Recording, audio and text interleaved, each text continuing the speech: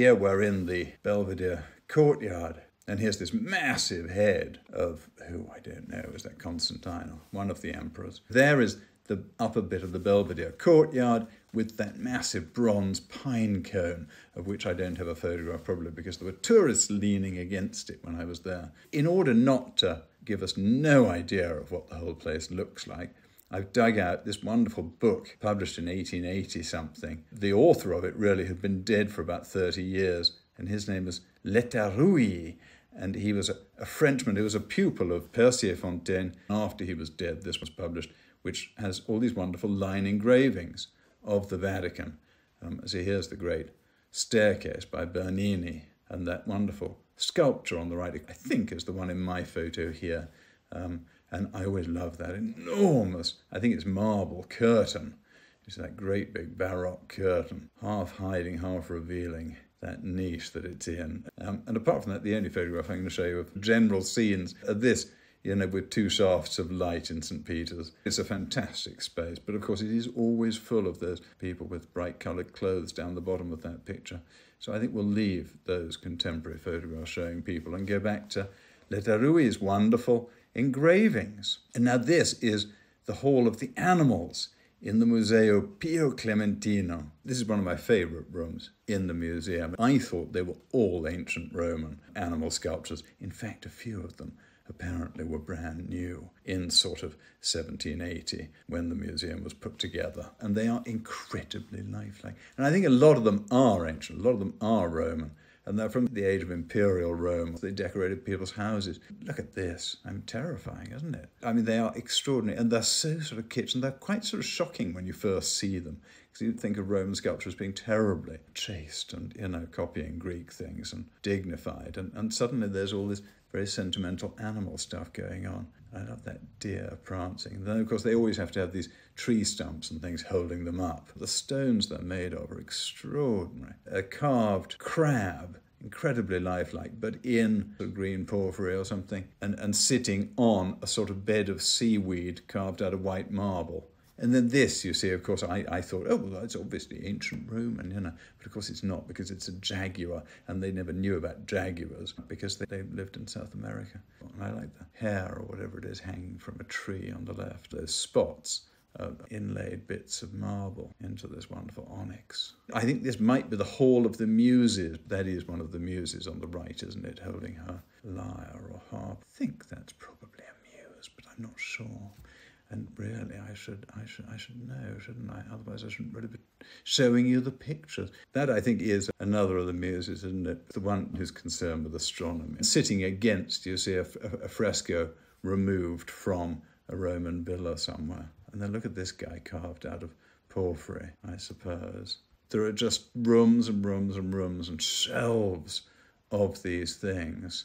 And some of these obviously have got, Roman heads and then Baroque marble cloaks on them that have been added.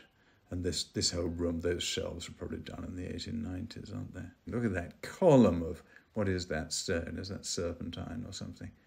And with that extraordinary vase on top. It is an absolute trip, this place. It's incredible. And this very strange object, I can't remember what it is, but it's a lifelike representation of something, and you can't really tell from this angle. But I just love the colours of the stones together, and it's sitting on a bit of porphyry at the bottom, which is obviously always a good thing, isn't it? And then here's somebody's thigh. Is this another of the muses? Who knows? And some rather wonderful wall decoration things. And look at this lion. Isn't he fantastic, carved out of that amazing marble? I mean, this must be Roman, mustn't it? But maybe not. So it's a dolphin being attacked by a rather savage sea serpent that's biting its fin. And you can see the light coming through the fin because it's so thin, carved out of some sort of onyx or something, and on this bed of a rippling sea. And then down the bottom, you see the Pope has had engraved into it, that it's the munificent gift of Sextus, some sort of cat, isn't it, who's been ripping apart a sheep. Very bloodthirsty composition, but look how beautifully the sheep's fleece is carved. And then here a pelican, is it, or a crane or something, is having a go at a frog. And then here a very lifelike sort of, I suppose that's a griffin, isn't it? mythological creature. And then this is the hall of the torso. German art students were always hanging out in the Vatican Museums drawing things. I bet that's a German art student with a cloak on. And then look at the guard, isn't he splendid? He's sort of one of the Swiss guards who's there guarding the sculptures at that stage. You didn't get Swiss guards in there now. But here is the torso when I took a photograph of it. And it is fantastic, that torso. But of course, I've had to crop in very tight in order to crop out the tourists. Or my fellow tourists, I should say, I suppose. Then this is the great round hall. On the right in the niche there is this famous bronze Hercules, gilded bronze, and was found in Rome somewhere in the sort of 1860s. And I think he'd been struck by lightning in ancient times. And so because he'd been struck by lightning and I suppose cast to the ground, then he had to be buried with a freshly killed lamb, I suppose to feed him and send him on his way. It's rather fascinating, isn't it? But anyway, he was dug up in the 1860s, and there he is, marvellous, with his lion skin as he draped over his arm, of course, and his club. And then next to him is Antinous, the Emperor Hadrian's boyfriend, his great love, who unfortunately fell into the River Nile, didn't he, and drowned. Here's our German art student. He's having a good time sketching these incredible porphyry sarcophagi. Are they sort of 250 AD or something?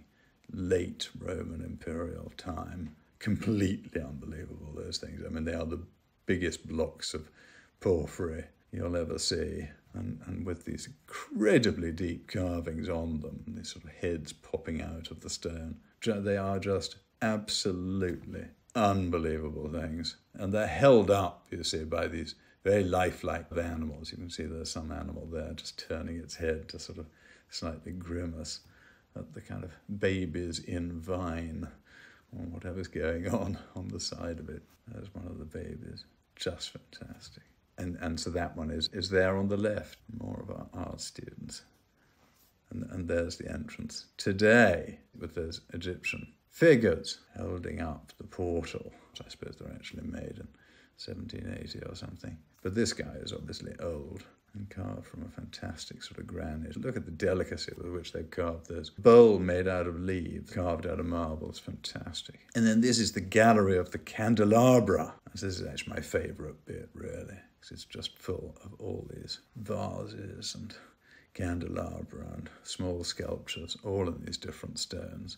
Look at that stone, isn't that fantastic? Of course, I've always gone around thinking that they're all ancient Rome and from Imperial Rome, and probably they're not really. You know, let's pretend they are. More sculptures in there, and somebody's foot, sort of booty with a lion skin. Maybe it was that Hercules' foot. Fantastic handle that's done as these twisted branches tied with ribbons. Another of these, a sort of very Bacchic one covered in vines. And then here a sort of square tazza carved out of some fantastic stone. It's so delicate. This has always been put together completely wrong, hasn't it? I mean, that dish on top couldn't possibly be the original thing for the legs. It's much too small. This is a column capital, I suppose, which is a lion skin. It's Hercules' lion skin. Endless vases on pedestals. Wonderful, but I love the inlaid eyes too. And another fantastic looking sandal. And this is obviously enormous, this foot, which one can't really tell from the photograph. I should have included part of a tourist. A discreet little slab of porphyry that's holding up that grey granite one. Really wonderful. Egyptian alabaster, I suppose. And here another. Marvellous. And look at this ram's head sort of handle on an urn. And there's a fantastic candelabra on the right there. Look at that thing. So delicate. And this is one of my favourites. I mean, that stone is just incredible, isn't it? Some sort of onyx or something. I mean, it's just amazing. And maybe some are made in the 18th century from bits of old extinct marble. I don't know. I wish I did know. And then here's just a sort of very attractive young boy, I'm afraid. Cardinal's taste, I suppose we could call that. Another vase in the gallery of the maps. I've got almost no photographs of the rest of the Vatican, I'm afraid, because it's very difficult to take pictures in there, really, without crowds of people. And out of the window of the gallery of the maps, you can just see the wonderful Casino Pio, which is this incredible little Renaissance villa in the garden, in the Pope's garden. Wouldn't it be wonderful to go there? We can only go by looking here in Monsieur Letarouilly's engravings. And this one's rather fun, with the Pope having a quick wander through his garden, shaded by a parasol, and blessing a couple of devout peasants on the left. The casino itself on the right, in the background, that's the dome of St. Peter's. And then back in the museum, octagonal court in the background there, I will zoom in, and there is the most famous object in the museum, of course, which is the Laocoon. In 1506, Pope Julius receives word that something has been found in this man's vineyard. He sends Sangallo, the architect, and so Sangallo and his son go with somebody called Michelangelo, who was, I think, staying in their house. And so the three of them go off to the man's vineyard, and they dig up this thing, because I suppose he'd found the top of the head or something, and they dig it up and have a look. Sangallo's son writes later in his sort of memoirs that supposedly his father, as they were unearthing it, said, oh, well, of course, this is the famous thing that's written about in Pliny. And in Pliny, there's a description of the sculpture that supposedly was in the palace of the Emperor Titus. So there's my picture of it, and it is the most extraordinary, amazing object. Sort of rather upsetting, I suppose, in a way, isn't it? It's a Trojan priest and his two sons, and they're being sort of strangled and bitten to death by the sea serpents that are sent by Poseidon because the priests sort of offended the god Poseidon in some way during the Trojan Wars. It's something to do with the Trojan horse. But there it is today, and then here it is as it was first arranged in the Vatican before they'd made a replacement arm. Here's Taddeo Zuccaro sketching the Laocoon in the courtyard in 1520 or something, and drawn by his brother. And his brother did this series of wonderful drawings of Taddeo Zuccaro and his early life in Rome. They're rather beautiful. And they're all in this weird format because it was meant to be part of the decoration of a room in the extremely fancy sort of, showroom home. Then the Laocoon was so famous that obviously Napoleon carted it off to Paris. And so here it is on a Sèvres vase. And here it is set up at the Louvre with Napoleon visiting at night. And so it's being lit up for them. Isn't that fantastic? I wonder how those lamps worked. I suppose the guys would move the lamps and it would animate the sculpture in a wonderful way. And rather like a lot of sculptures at that time, would be put on rotating pedestals so that you could turn them round.